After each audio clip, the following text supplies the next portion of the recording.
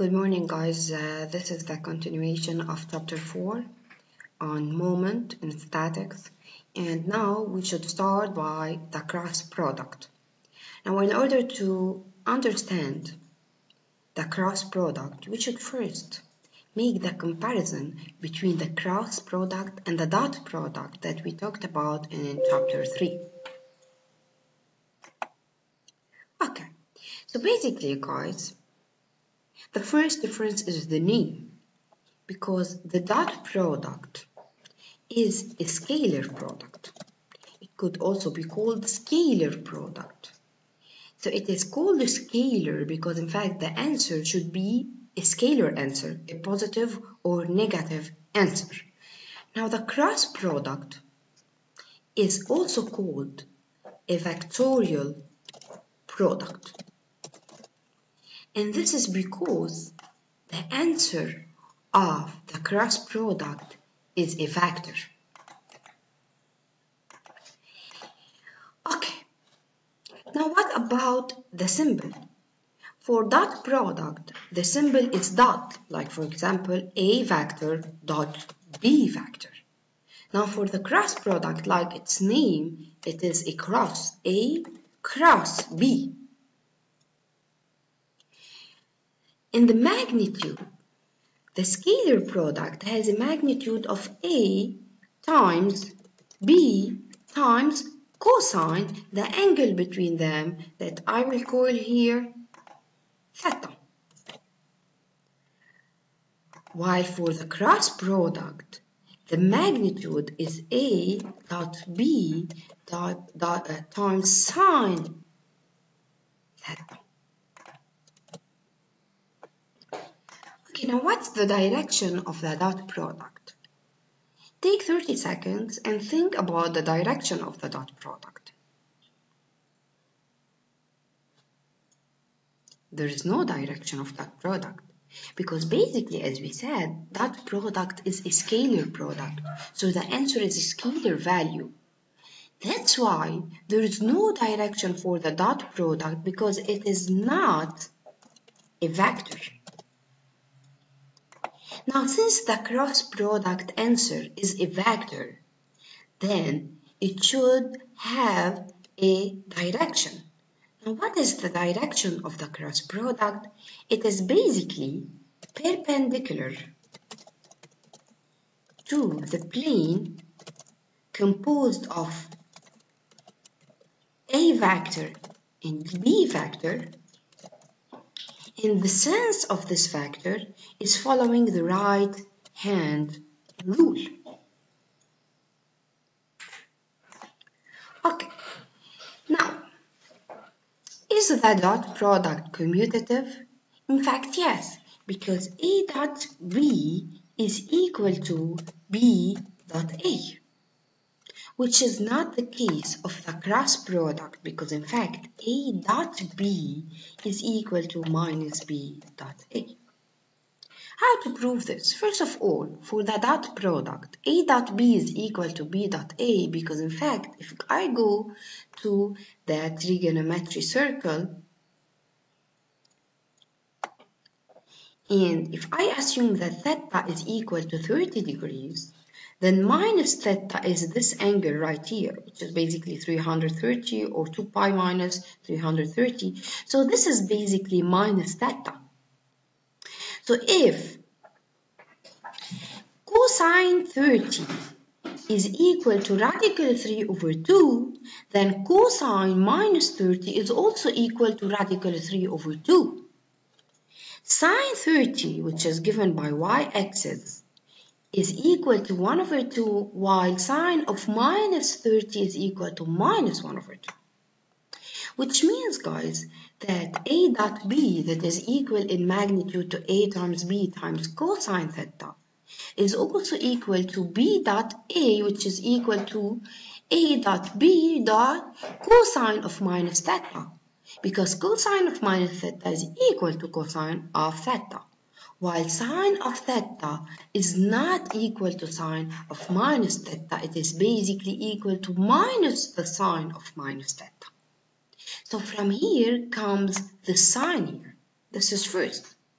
I can also analyze this answer here using the right-hand rule, because in fact, if this is x and this is y, then this should be z.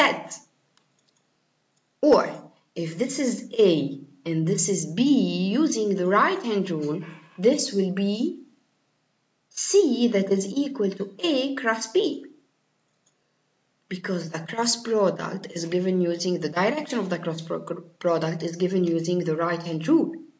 So if this is a cross b, it is equal to c towards me. Now let's do minus a cross b. This is minus a, b is always upward, and then the answer will be towards u, which means it is minus the answer of a cross b.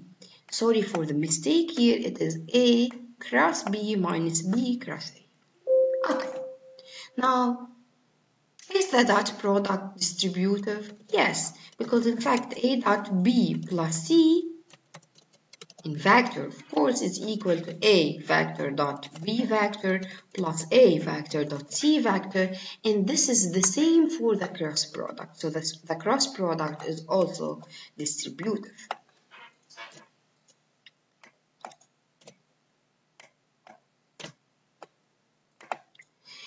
Now,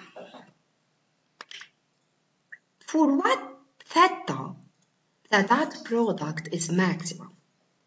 The dot product is maximum in case of cosine theta is equal to 1, because this is the maximum of cosine. And this is basically true if theta is equal to what? If theta is equal to 0 or pi. Now, in this case, a dot b is equal to what? It is equal to a times b, because cosine theta is equal to 1. Now, what about the cross product? Now, the cross product is maximum if sine theta is maximum, which is when sine theta is also equal to 1. And this occurs if theta is equal to what? If theta is equal to pi over 2. And in this case, a cross b is equal to what? It is equal to, in magnitude, a, because this is a vector, a cross b in magnitude is equal to a times b, or it is equal to the magnitude of a times the magnitude of b. Okay, so for what theta, a dot b is now minimum. It is in fact when cosine theta is minimum, which is when it is equal to 0.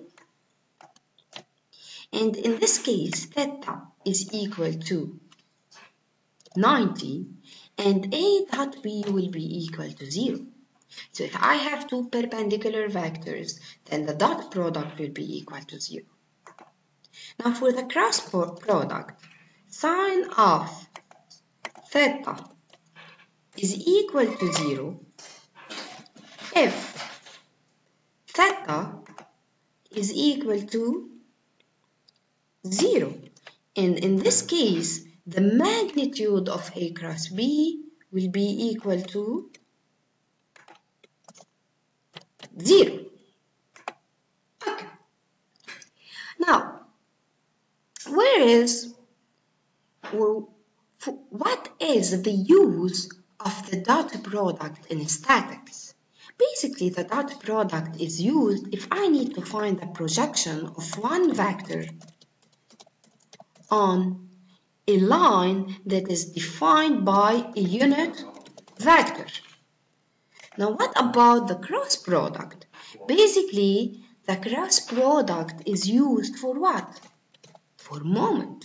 Remember, guys, as we said in the first part of chapter 4, the moment is a vector that is perpendicular to the plane formed by the arm and the force, and that is equal to the force times the perpendicular distance from this force to the point of rotation, which is basically b sine theta.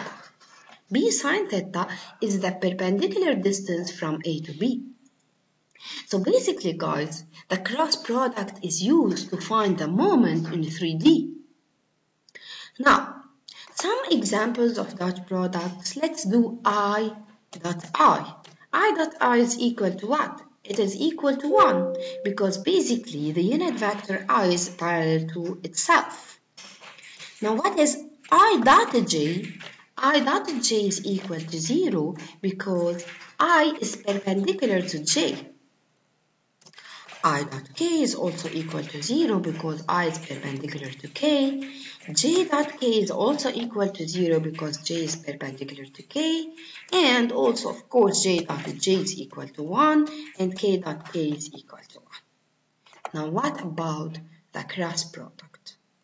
I cross J should be equal to a unit vector that is perpendicular to I and J.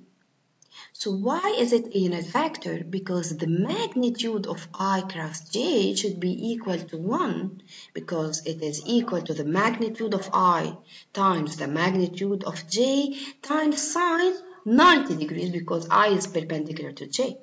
So the magnitude of I cross J is of course equal to 1, which is also equal to the magnitude of I and the magnitude of J.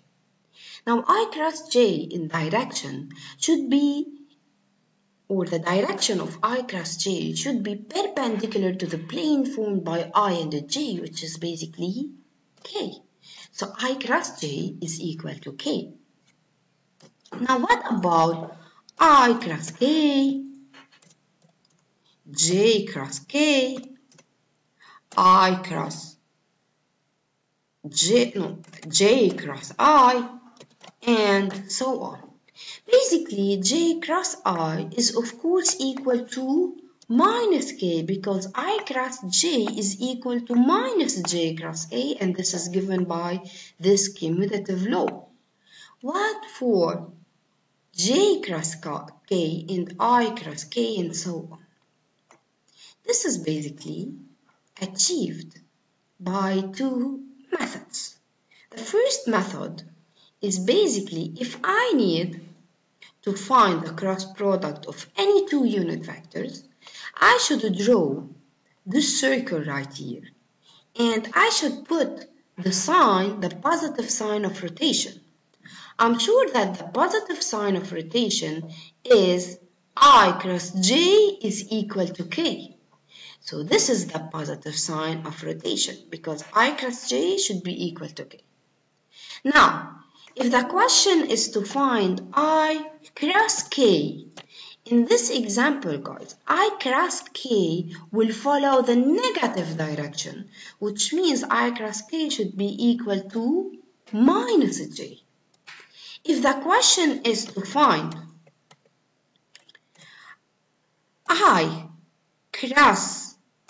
J cross K, now you can see here, guys, that J cross K is the same, has the same rotation of the circle. So J cross K will give me I.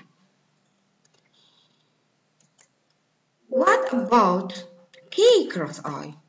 K cross I will follow the same positive direction. So K cross I is equal to J. And so on. Another method is to draw a positive direction going from left to right and write down IJK 2 times. So this is the first time and this is the second time.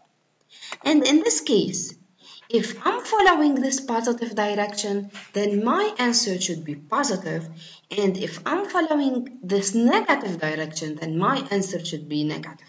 So I cross J will give me K. J cross K will give me I. I cross J here will give me K. K cross J will give me minus I because this is in the negative direction. I cross K will give me minus J because this is in the negative direction, and so on. So this is the first part of the scalar product, and we will continue later by another video more advanced problems on scalar product. Thank you.